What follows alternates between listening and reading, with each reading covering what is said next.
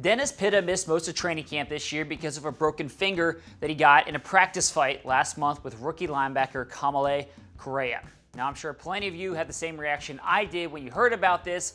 Why would you ever be dumb enough to punch a guy in the helmet? Well, we asked Dennis that question when we sat down with him on the Lounge podcast, and he wanted to set the record straight.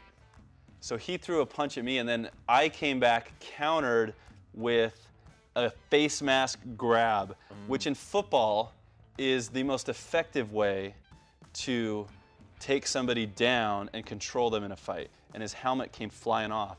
In the process, somehow my finger got caught on the face mask, and so it bent sideways, and that's where I had a fracture. I'm not dumb enough to throw a punch at somebody's helmet.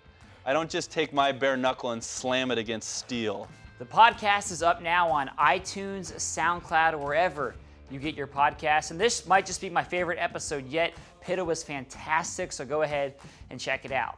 You want to know what else was fantastic? That would be Justin Tucker's latest commercial. See it for yourself. Hey, Justin Tucker, you just bought some Royal Farms world-famous chicken. What are you gonna do now? Got some chicken in my hand, gonna eat it, understand? It's crispy, golden brown, moist and tender going down. Royal Farms. Royal what? Royal Farms, world famous. Royal Farms.